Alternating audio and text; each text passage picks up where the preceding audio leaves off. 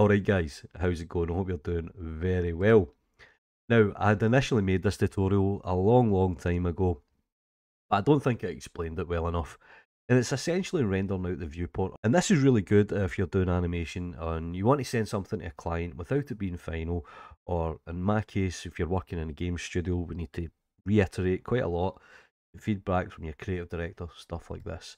So I have this kind of basic animation. I'll quickly jump into Eevee so you can see it actually.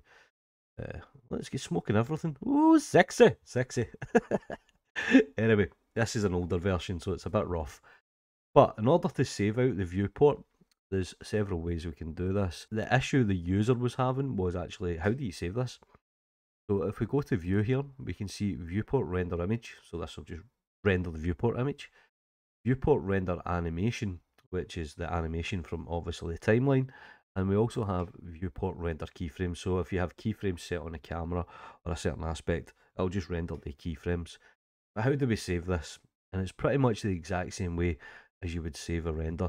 Now, I always save out in PNG image sequences. Always, I just put them together in DaVinci Resolve or whatever application you want to use.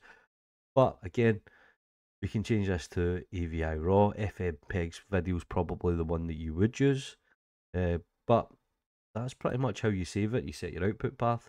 One thing that I would like to also note is if you come down to metadata here, you can embed the metadata directly into the image, which is pretty good if you're wanting to kind of keep like the frame range and stuff like this. Always good. But if you burn it into the image, it will actually put it inside of the image.